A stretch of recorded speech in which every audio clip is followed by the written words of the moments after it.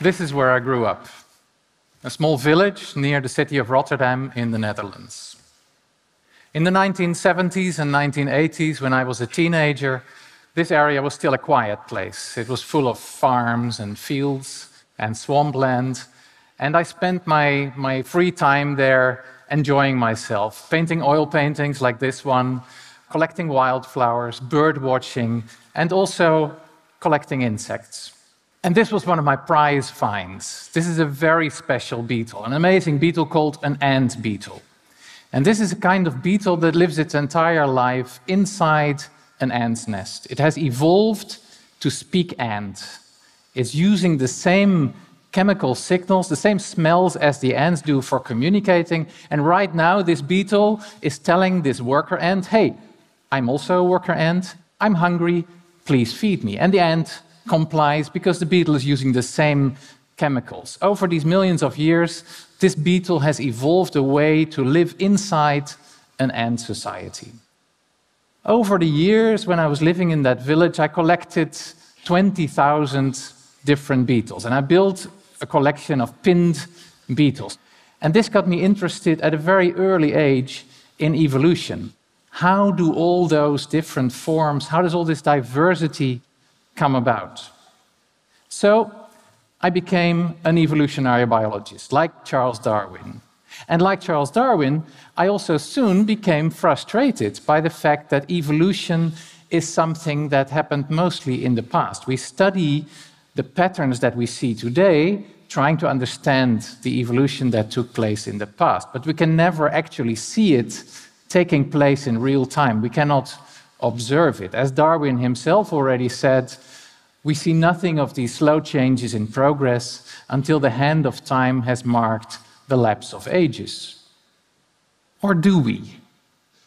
Over the past few decades, evolutionary biologists have come to realize that sometimes evolution proceeds much faster, and it can actually be observed, especially when the environment changes drastically and the need to adapt is great. And of course, these days, great environmental changes are usually caused by us. We mow, we irrigate, we plow, we build, we pump greenhouse gases into the atmosphere that change the climate. We release exotic plants and animals in places where they didn't live before, and we harvest fish and trees and game for our food and other needs. And all these environmental changes reach their epicenter in cities. Cities form a completely new habitat that we have created, and we clothe it in brick and concrete and glass and steel, which are impervious surfaces that plants can only root in with the greatest difficulty. Also in cities, we find the greatest concentrations of chemical pollution, of artificial light and noise. And we find wild mixtures of plants and animals from all over the world that live in the city because they've escaped from the gardening and aquarium and pet trade. And what does a species do when it lives in a completely changed environment? Well, many, of course, go sadly extinct. But the ones that don't go extinct, they adapt in spectacular ways.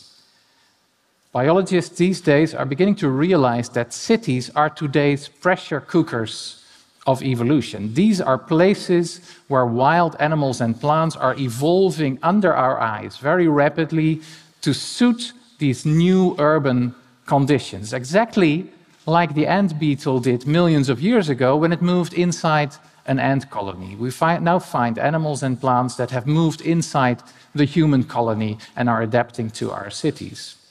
And in doing so, we're also beginning to realize that evolution can actually proceed very fast. It does not always take the long lapse of ages. It can happen under our very eyes.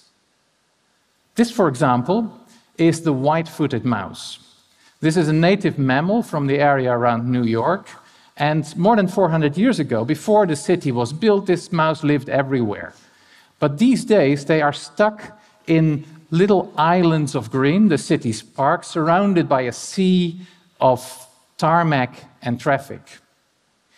A bit like a modern-day version of Darwin's finches on the Galapagos. And like Darwin's finches, the mice in each separate park have started evolving, have started to become different from each other. And this is my colleague Jason Munshi-South from Fordham University, who is studying this process. He is studying the DNA of the mice, the white-footed mice, in New York City's parks, and trying to understand how they are beginning to evolve in that archipelago of islands. And he's using a kind of DNA fingerprinting, and he says, if somebody gives me a mouse, doesn't tell me where it's from, just by looking at its DNA, I can tell exactly from which park it comes. That's how different they have become. And Jason has also discovered that those changes, these evolutionary changes, are not random. They mean something. For example, in Central Park, we find that the mice have evolved genes that allow them to deal with very fatty food, human food. 25 million people visit Central Park each year. It's the most heavily visited park in North America. And those people leave behind snack food and peanuts and junk food, and the mice have started feeding on that. And it's a completely different diet than what they're used to. And over the years, they have evolved to suit this very fatty, very human diet. And this is another city slicker animal. This is the European garden snail. Very common snail. It comes in all kinds of color variations, ranging from pale yellow to dark brown. And those colors are completely determined by the snail's DNA. And those colors also determine the heat management of the snail that lives inside that shell. For example, a snail that sits in the sunlight, in the bright sun, if it has a pale yellow shell, it doesn't heat up as much as a snail that sits inside a dark brown shell. Just like when you're sitting in a white car, you stay cooler than when you're sitting inside a black car.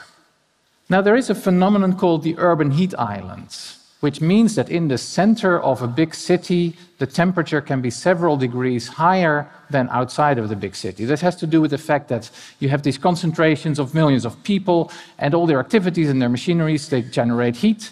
Also, the wind is blocked by the tall buildings, and all the steel and brick and concrete absorb the solar heat, and they radiate it out at night. So you get this bubble of hot air in the center of a big city.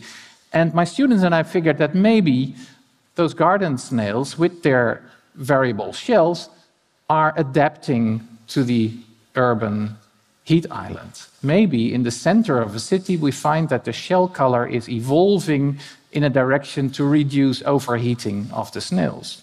And to study this, we started a citizen science project. We built a free smartphone app which allowed people all over the Netherlands to take pictures of snails in their garden, in their street, also in the countryside, and upload them to a citizen science web platform. And over a year, we got 10,000 pictures of snails that had been photographed in the Netherlands. And when we started analyzing the results, we found that indeed our suspicions were confirmed. In the center of the urban heat island, we find that the snails have evolved more yellow, more lighter colored shells. Now, the city snail and the Manhattan mouse are just two examples of a growing list of animals and plants that have evolved to suit this new habitat, this city habitat that we have created. And in a book that I've written about this subject, the subject of urban evolution, I give many more examples. For example, weeds that have evolved seeds that are better at germinating on the pavement. Grasshoppers that have evolved a song that has a higher pitch when they live close to noisy traffic. Mosquitoes that have evolved to feed on the blood of human commuters inside metro stations. And even the common city pigeon that has evolved ways to detox themselves from heavy metal pollution by putting it in their feathers. Biologists like myself all over the world are becoming interested in this fascinating process of urban evolution. We are realizing that we're really at a unique event in the history of life on Earth, a completely new ecosystem that is evolving and adapting to a habitat that we have created. And not just academics, we're also beginning to enlist the millions of pairs of hands and ears and eyes that are present in the city. Citizen scientists, school children, together with them we're building a global observation network which allows us to watch this process of urban evolution taking place in real time. And at the same time, this also makes it clear to people that evolution is not just some abstract thing that you need to travel to the Galapagos to study, or that you need to be a paleontologist for to understand what it is. It's a very ordinary biological process that's taking place all the time, everywhere, in your backyard, in the street where you live, right outside of this theater. But there is, of course, a flip side to my enthusiasm. When I go back to the village where I grew up, I no longer find those fields and swamps that I knew from my youth. The village has now been absorbed by the growing conglomeration of Rotterdam, and instead I find shopping malls and I find suburbs and bus lanes. And many of the animals and plants that I was so accustomed to have disappeared, including perhaps that ant beetle. But I take comfort in the fact that the children growing up in that village today may no longer be experiencing that traditional nature that I grew up with, but they're surrounded by a new type of nature, a new type of ecosystem that to them might be just as exciting as the old type was to me. They're living in a modern-day Galapagos. And by teaming up with citizen scientists and with evolutionary biologists like myself, they might become the Darwins of the 21st century studying urban evolution. Thank you.